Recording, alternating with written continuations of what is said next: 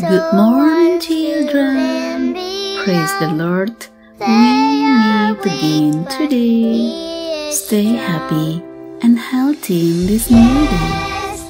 Before we start our activities, let us start the day with a meditation with God's Word this morning.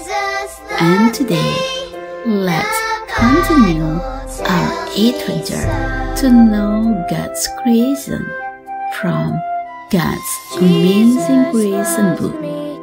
And this morning, we will learn from Nature Nugget about flowers.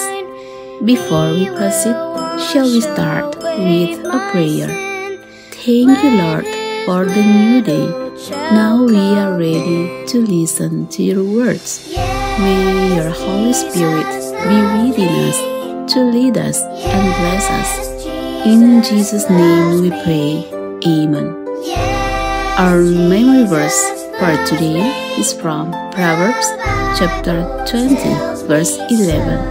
It says, "Even a child is known by his actions, by whether his conduct is pure and right." Children, I know of a family of flowers that grow in many different places. They grow in the shaded woods. They grow in bright, sunny meadows and in damp marshes. They'll even grow in your yard. Their little flowers come in many different shapes and sizes. Some are purple, some are yellow and purple, but all of them are violets.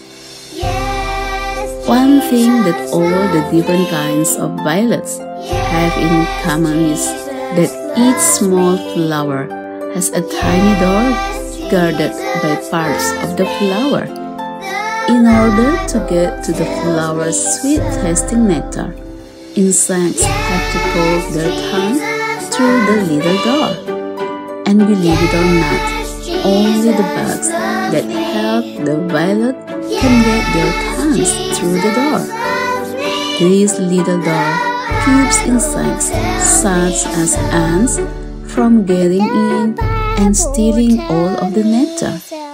The door also brushes bugs that do get through with pollen.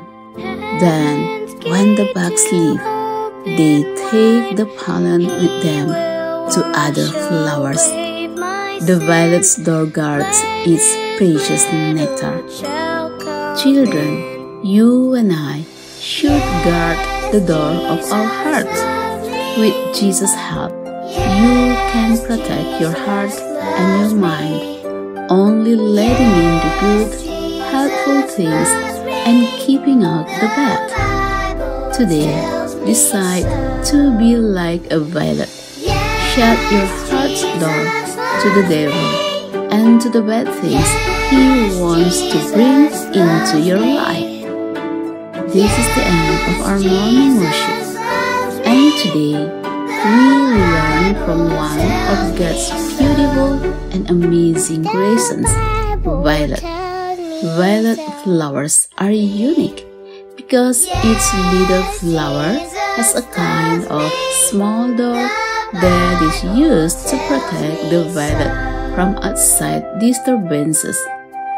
Children, as violets always guard the door, we must also be able to take care of ourselves, especially the door of our hearts, because around you there are so many things that tempt you to do bad things. Fighting against parents, being a lazy child, and many other negative things. Therefore, ask Jesus to help you guard your heart and mind to be able to say no to every temptation that comes your way. May today, with God's help, you will fill your heart and mind with all the good and whole things. May the Lord bless and protect all of the children on this wonderful day. Amen.